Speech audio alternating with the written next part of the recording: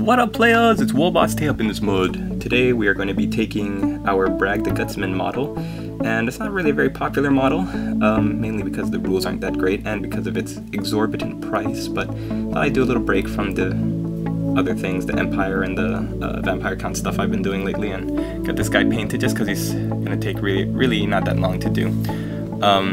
So here's the first part of the tutorial where we get him up to this stage. A lot of base coats, and we end with the washes, which are my favorite part, so I kind of wanted to start the video by showing you what he's going to look like by the end of this video. So hope you enjoy it, and we'll see you in the next one. What up, Ogre players? Welcome back to my how to paint a man-eater with a two-handed weapon, aka Bragg the Gutsman. One little thing that I did, which I should have done at the end of the last video, was I painted some ogre flesh onto the two little human skulls down here at the bottom, so feel free to go ahead and do that. Next, what we're going to do is we're going to take, where is it, a little bit of, here we go, dwarf bronze, and we are going to paint in on the base some bronze details. So talking about these the gut plates that our guy is standing on top of.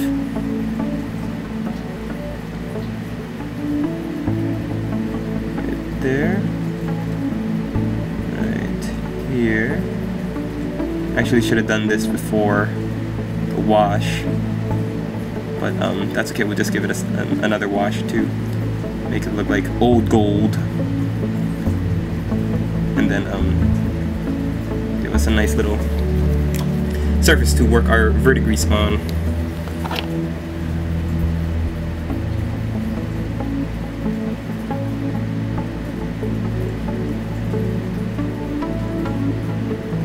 Yeah, the fluff or the background story behind this guy is so cool. It's like an ogre executioner, goes out and hunts naughty ogres and cuts off their gut plate with his giant sickle.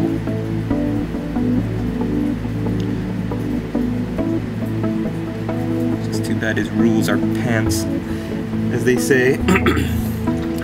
Okay, next thing we're going to do is we are going to take a little bit of where is it? Calvin Brown. And we're going to paint the little stitches in his head mask.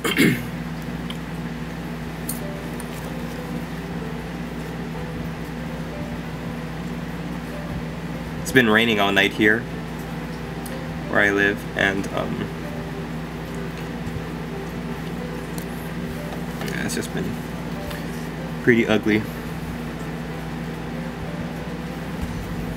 Thinking this might not be the right brush for the job. Yeah, okay. Let's switch brushes, get my thin brush.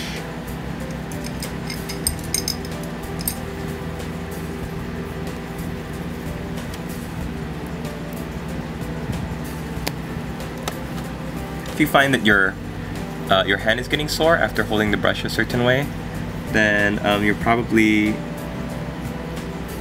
should change the way you're holding your brush.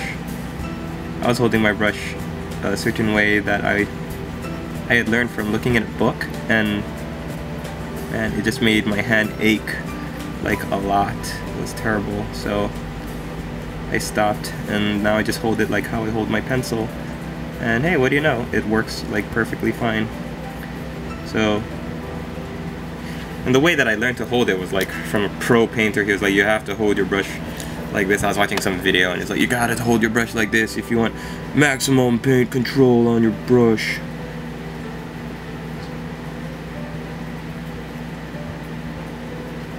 And I was like,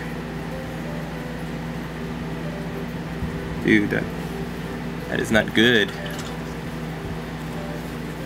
If your hand is cramping like every 5 minutes. Okay, now I'm going to fix any mistakes that I made with some Chaos Black.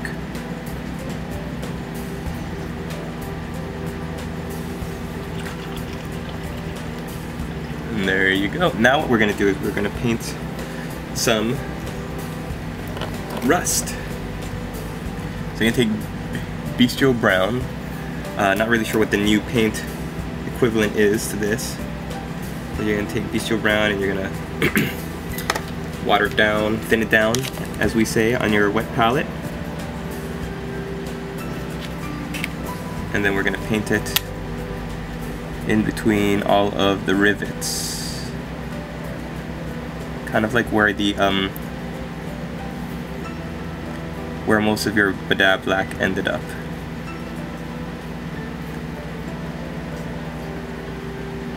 In between the chain links. As one of my helpful viewers pointed out, rust appears on silver, but verdigris doesn't. Something about the oxidization. So I said, okay, then you know what? Let's do rust. If we cannot do verdigris, rust is just as good. So we're gonna paint our watered down Bestial Brown into as much of these details as you can to give it a very aged, rusted looking appearance. On his gut plate, anywhere where metal meets metal is great, because with the silver you can really see where there's that flash of, you know, warm brown color to offset it. You want to go overboard, but because you've thinned down your metal, or your brown, what it should do is leave a very nice looking gray, or brown, if you can see there. Just looks like rust.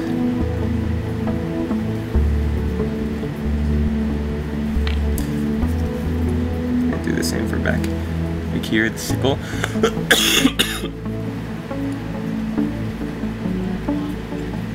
And right down like that, between all of the rivets, and in here.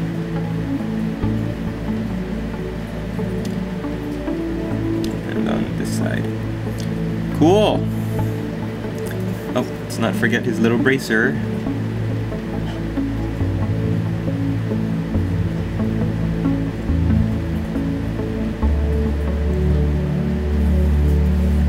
Nice little trick that I also like to do is like acid rain streaks, which means that here, I'll show you how I do it on this guy's gut plate. You just take a little bit of your Bestial Brown and then you do like a streak straight down.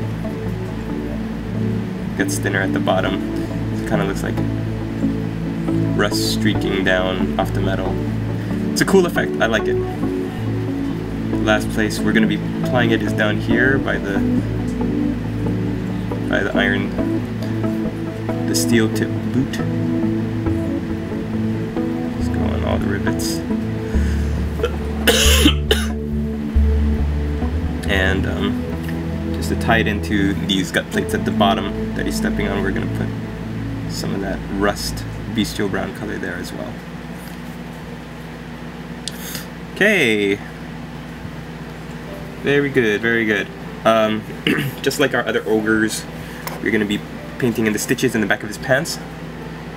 Deneb Stone, or Rakarth Flesh, as the new range is. Now we can see it a little bit better because the wash has picked out where the stitches are, which is going to be a big help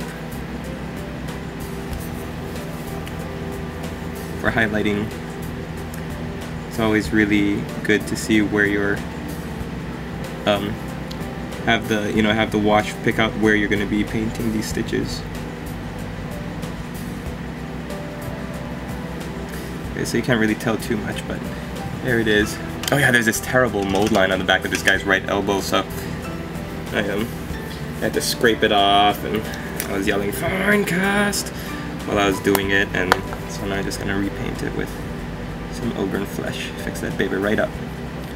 It's like it never happened. Okay, so what do we do now? We are going to do a little bit more work with the mouth.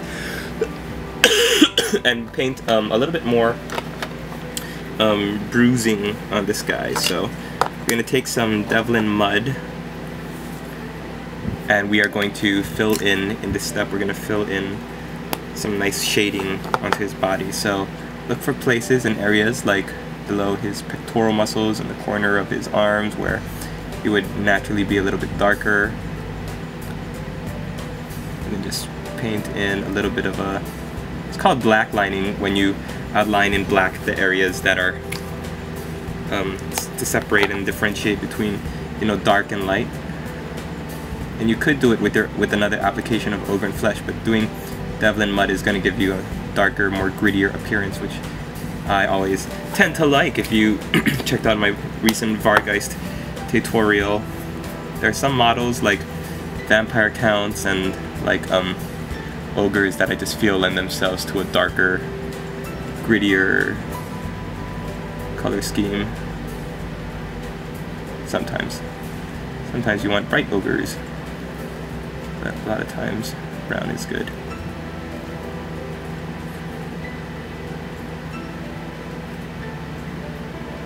If you want, you could also just go over the whole thing with Devlin mud. You're gonna end up with a less pallid looking. Oh, gross! Look at these old pots. Look at how much paint I'm getting just by opening the thing because they were shaking, and all the wash got up into the lid.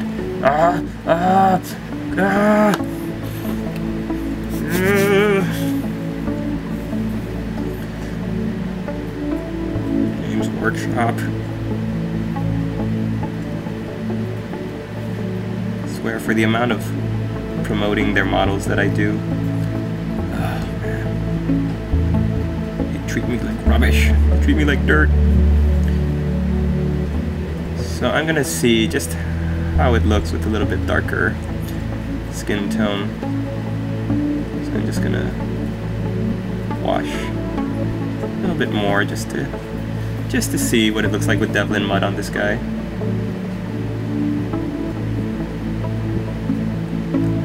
That's not so bad. Especially like here, where the hands like really fail cast between the fingers.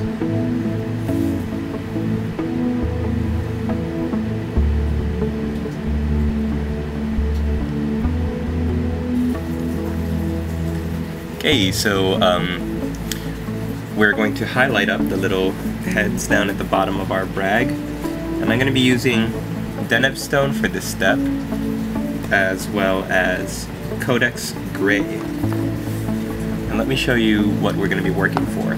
I did this one on the left here, which you can kind of see is a very pallid, pale gray build. So we build up to that, and we're going to start with Deneb Stone. And because you're going from a very healthy looking flesh tone, we're working our way from the highlights.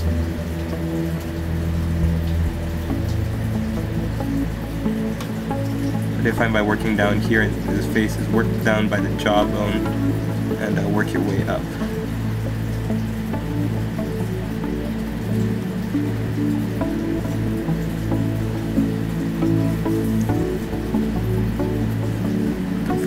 Back of the neck.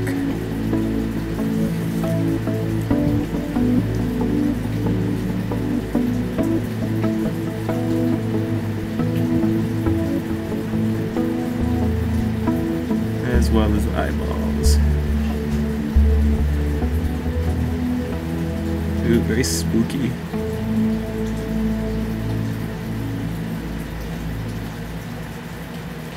Okay, so now we're going to be using our Codex Gray. Just mix all that up a little bit. And then just paint it on. But for this, you want to kind of stick to the highlighted areas, like the ridge line of the brow, the nose, the highest area of the cheeks, the bottommost part of the jawline, the chin. And then you end up with a very pale, ghostly, deathly looking skin color. he's been dead for a while and their faces are almost all drained of color.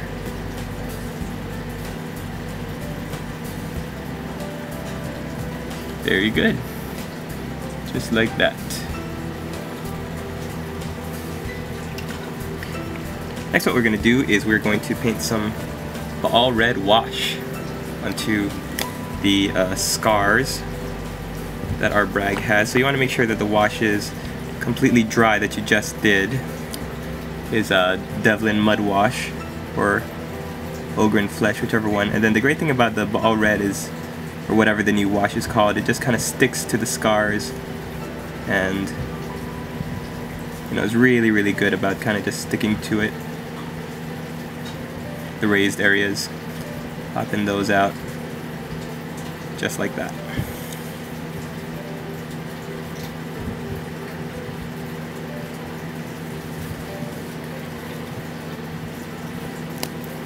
Okay.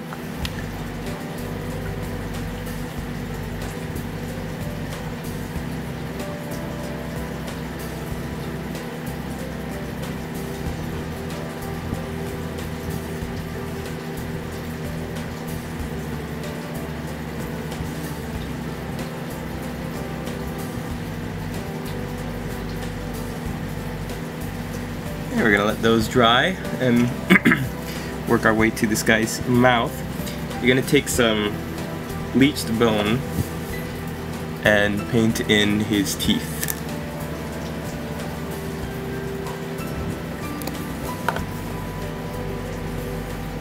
Or what you could see of his teeth.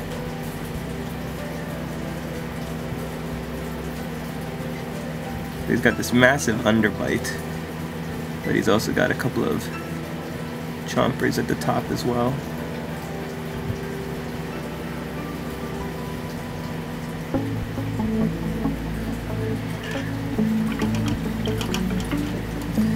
Okay. I think he's just about done. Looks great, looks gross. We're gonna get some dark flesh now, and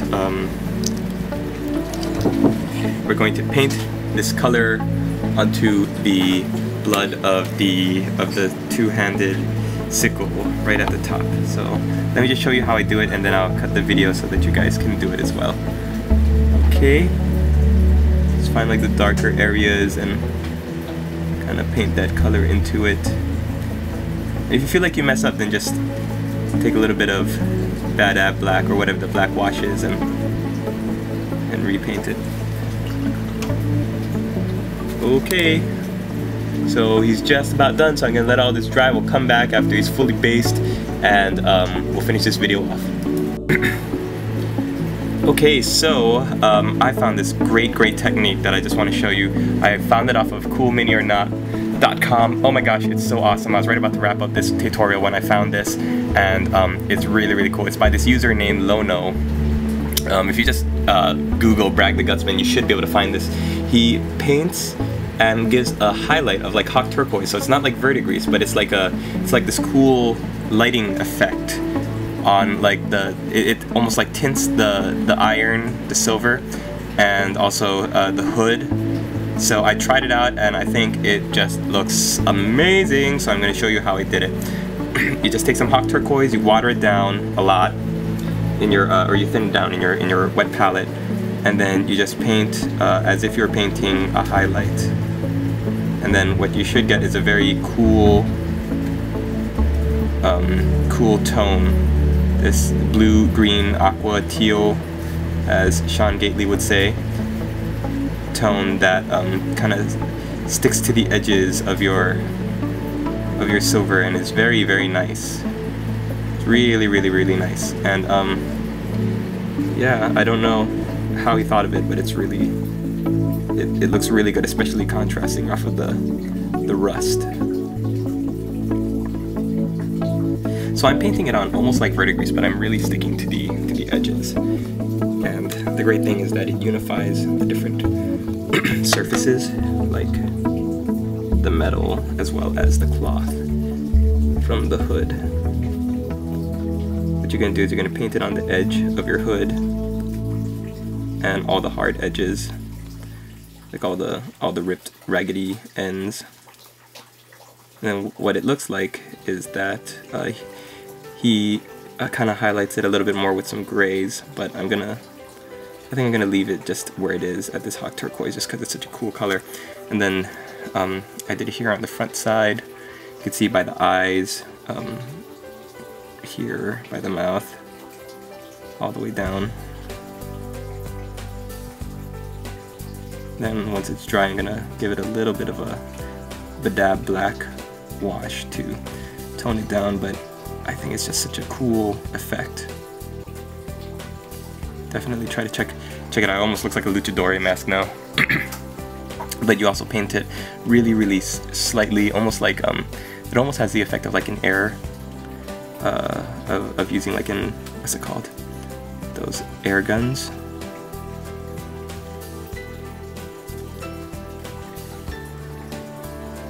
I can't think what I'm trying to say. This air spray guns for when you're painting with.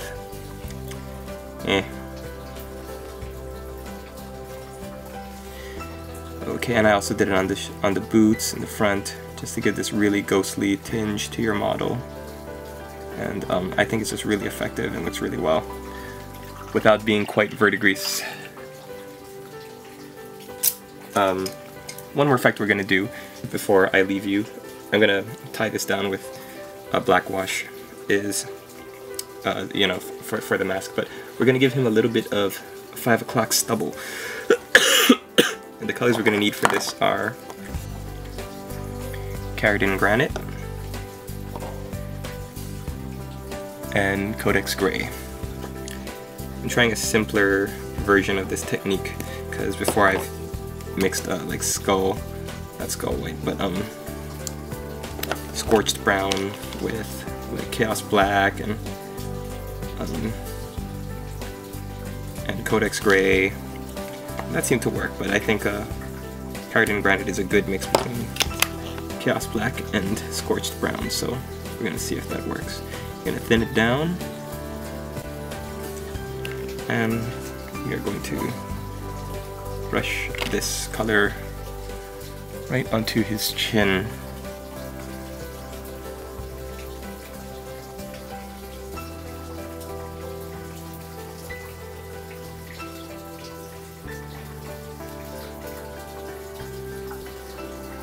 I think it needs a little bit more scorched brown. What do you think? I think so. Or maybe some chaos black.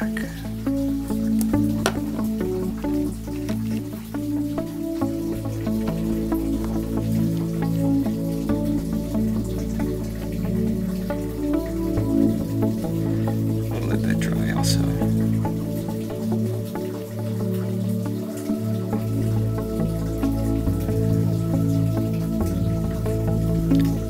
Yeah, so if you want my other recipe for stubble, check out my how to paint stubble tutorial. Did it sometime last year.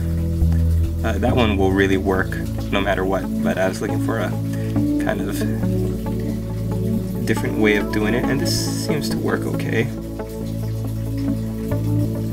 Paint this stubble into his double chin too, down here. Yeah. To do the job. If some of it will stick to his chin. There we go. Okay, so there you have it. Last thing, like I said, we're gonna wash his mask, and then this guy will be done.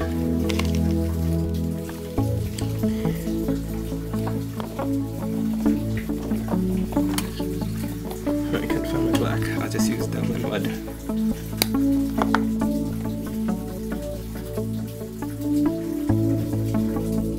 So we're just toning down the blue just a little bit with this wash.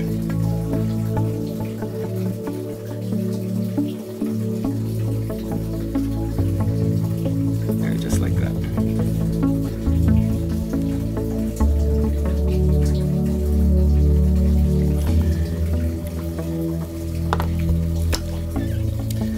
So thanks for watching.